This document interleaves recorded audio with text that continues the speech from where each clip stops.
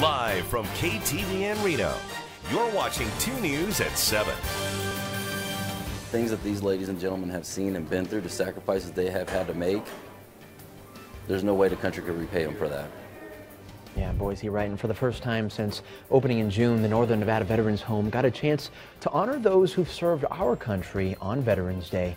That's tonight's 2 News big story at 7 o'clock. Well, nearly 40 people live in that facility, and it took years of planning, really, to open up. I'm Ryan Kennedy. I'm Ariana Bennett. Thank you for being with us. Well, Valentina Bonaparte was there for the Veterans Day celebration today, joins us now. So, Valentina, tell us how it went.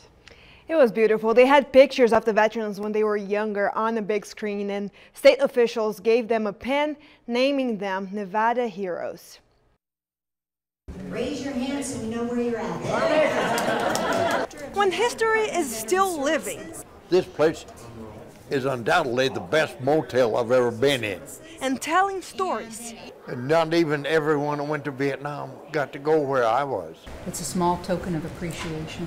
Having a day to celebrate them is one of the ways to show our gratitude. I'd like to thank you for your service to our nation. When we got home from Vietnam, things were, people weren't so happy to see us. But today, the Northern Nevada Veterans Home is only one of the places to recognize those who served.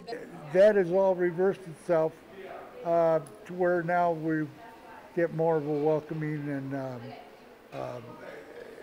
fact that we've served the country. We're just honoring their service and just proud to be able to be here for them. Showing the 40 residents and their families, their years of sacrifice will always be remembered. I feel much prouder than we used to. And to learn more about the facility, we have a link on KTVN.com. Covering the story, Valentina Bonaparte, 2 News.